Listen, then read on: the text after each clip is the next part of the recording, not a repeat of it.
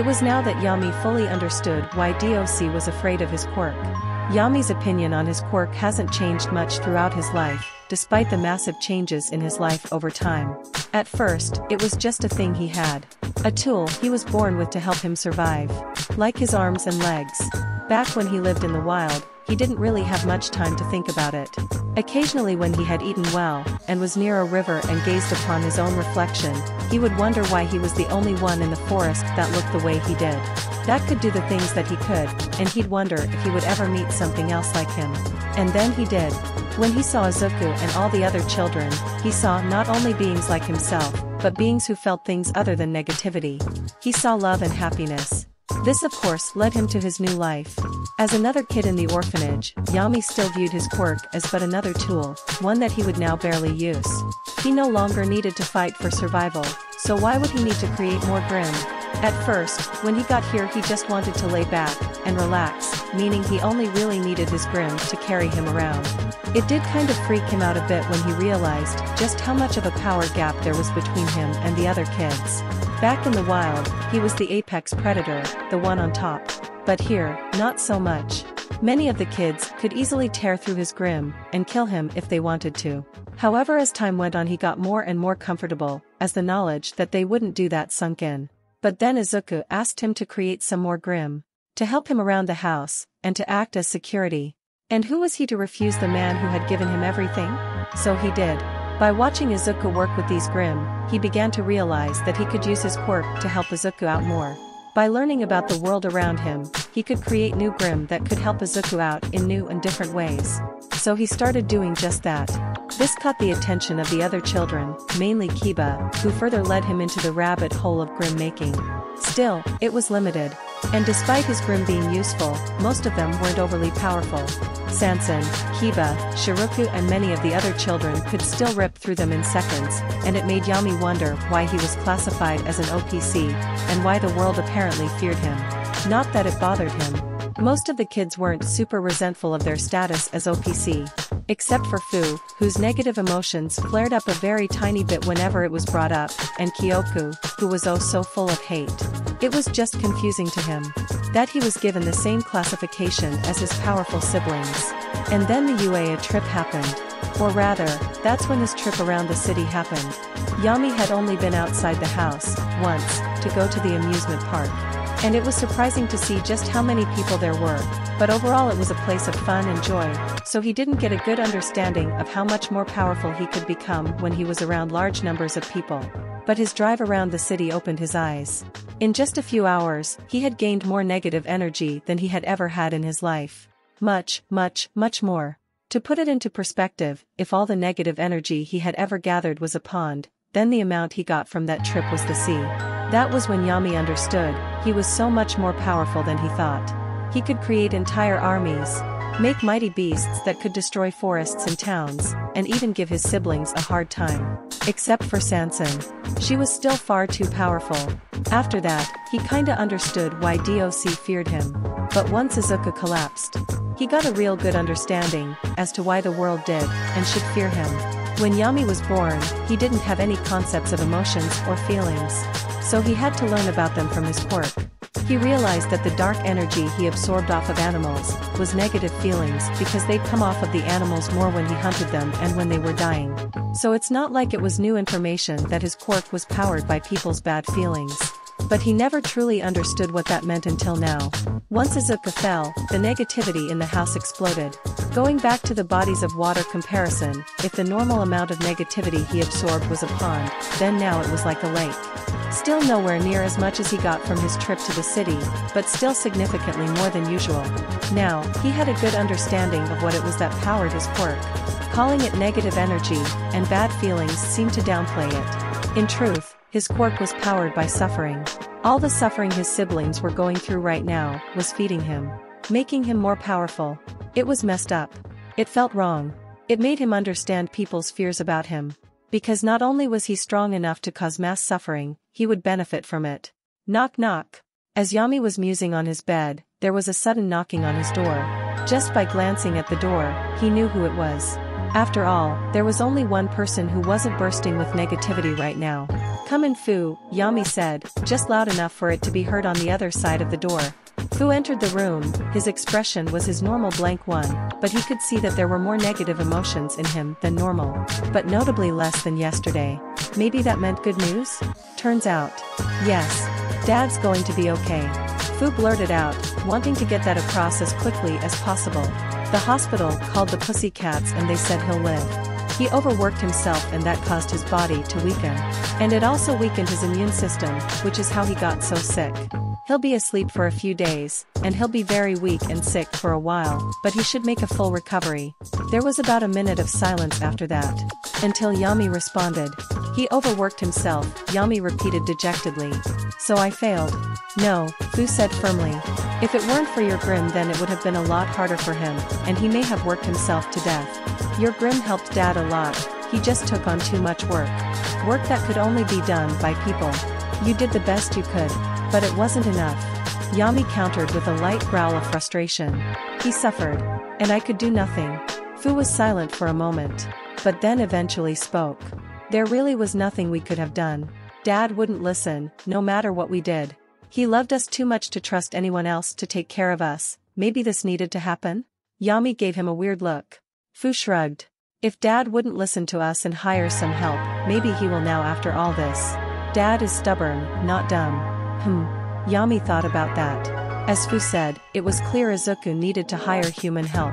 And it made sense that after almost dying and worrying all his kids half to death, that he wouldn't want to repeat this. So maybe something good could come out of this. Anyway, the Pussycats keep talking about how useful your Grim are, and I've seen them do things that would have been either impossible or really hard for Izuku. Like lifting heavy things, feeding Kai, and other things. Don't blame yourself for this. Fu told him, before turning around to leave. As Fu was leaving, Yami asked him a question. Is my quirk evil? The Grim child asked. Fu froze for a second, before looking back at Yami. You've heard what we told Eri, right? Eri's quirk doesn't need people to be in pain, Yami argued. Ah, I see. Fu understood where this came from now. You don't like the fact that you're getting stronger from everyone's suffering. Yami nodded. Fu paused for a moment, to consider his response. A quirk is only evil if you use it to be evil. Your quirk doesn't make people suffer. It takes their suffering and uses it to make Grim. If you use your Grim to help people, then you're just taking something bad, and making something good out of it. Yami's eyes widened. Something good. Right, Fu confirmed. You've been a big help to everyone in the house. So dash. Fu did a thankful bow to him. Thank you for everything, little brother. And please continue to help us in the future. There was another moment of silence before Yami started nodding frantically. Yes.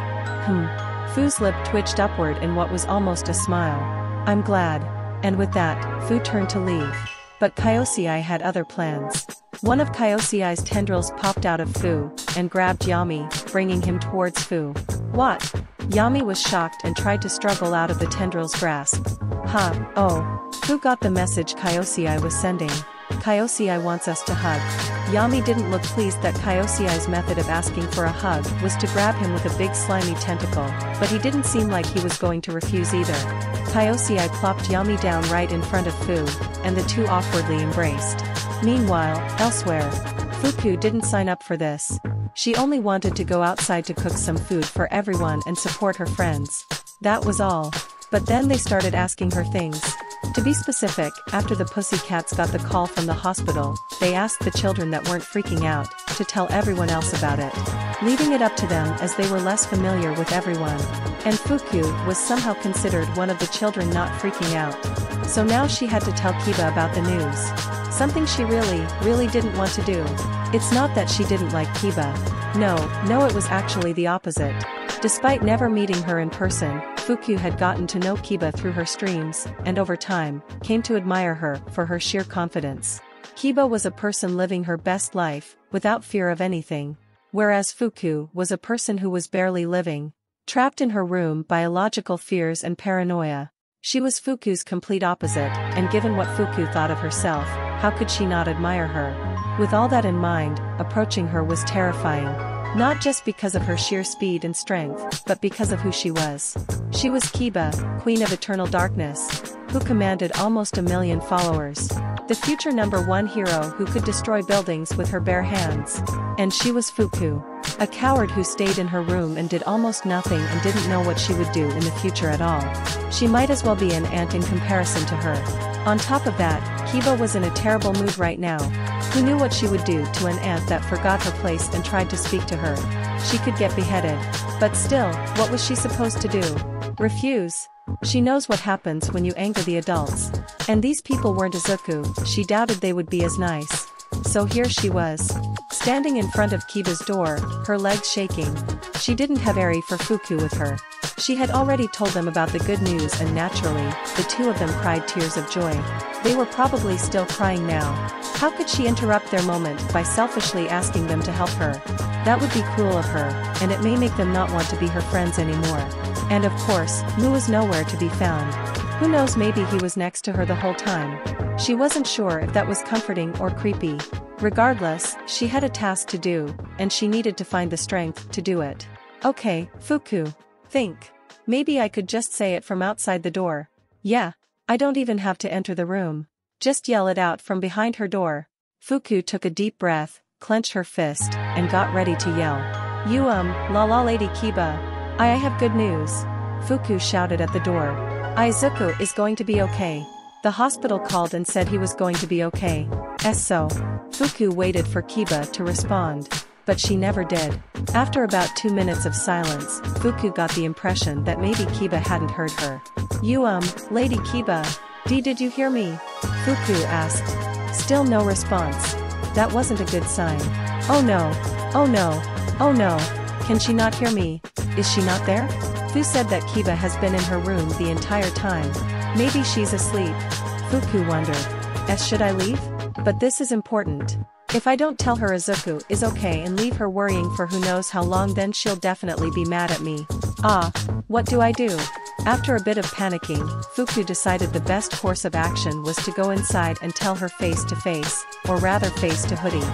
So using her shaking hand, she opened Kiba's door and prepared to face Kiba, the Queen of Eternal Darkness.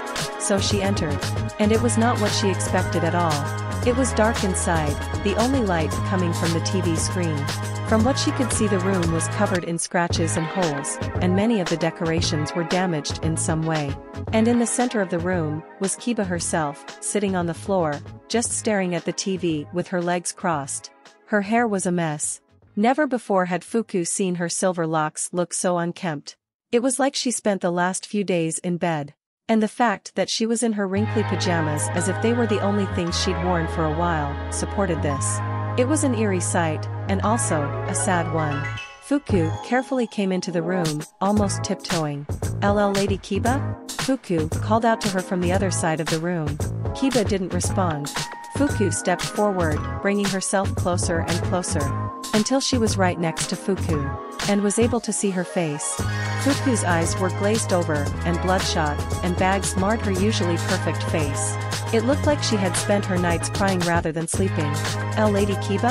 Fuku called out, now right next to her. Huh? Kiba suddenly became alert, ripping her focus away from the TV and onto Fuku. Fukunoko? What are you doing here? I needed to tell you something. Fuku explained, stuttering with fear and trepidation.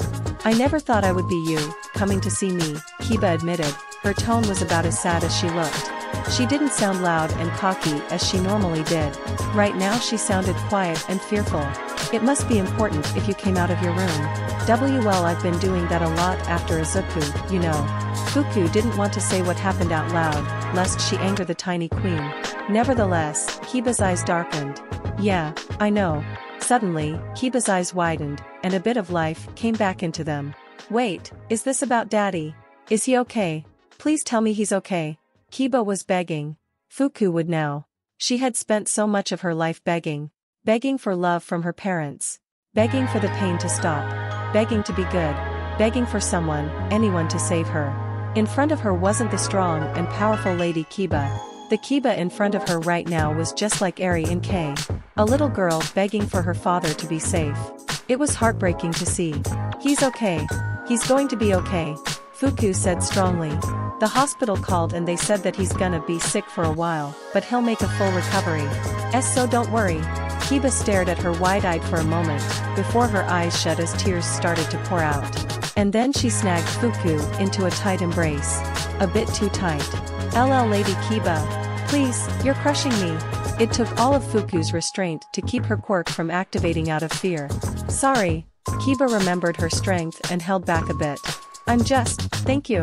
Kiba continued to sob while keeping Fuku in her embrace, her tight, inescapable embrace.